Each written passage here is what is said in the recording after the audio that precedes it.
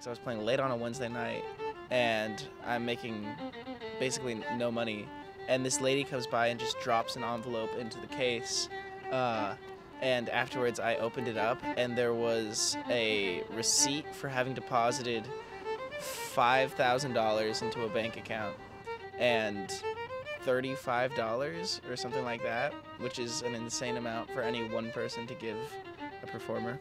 My sister and I have played violin together since she was 2.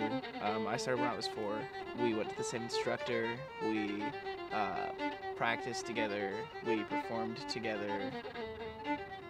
It's fun when I get to just go out and play whatever it is I want to play, and I get to see people enjoy that. And there's some times when these, I can get kids to come over, and it's just fun to see like the kids and the families enjoying music like I do.